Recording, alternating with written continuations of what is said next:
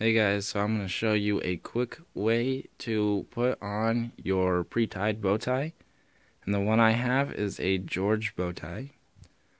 And as you can see, it has numbers on it. And it goes up to 20. And you have three main parts of the bow tie. First, you have this one at the very end. You have another little piece right here.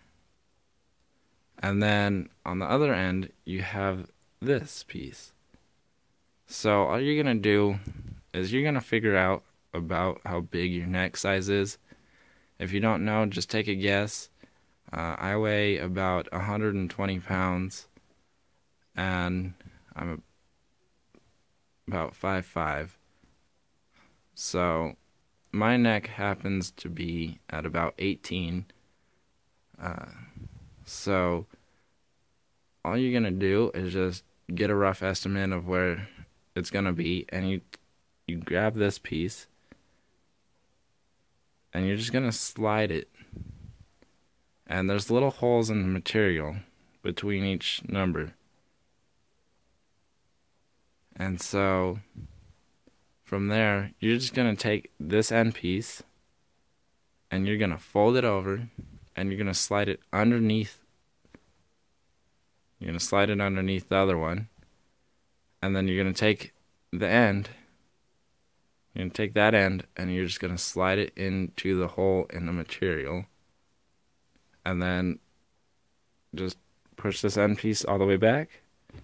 And there you go. It's at the length you need it.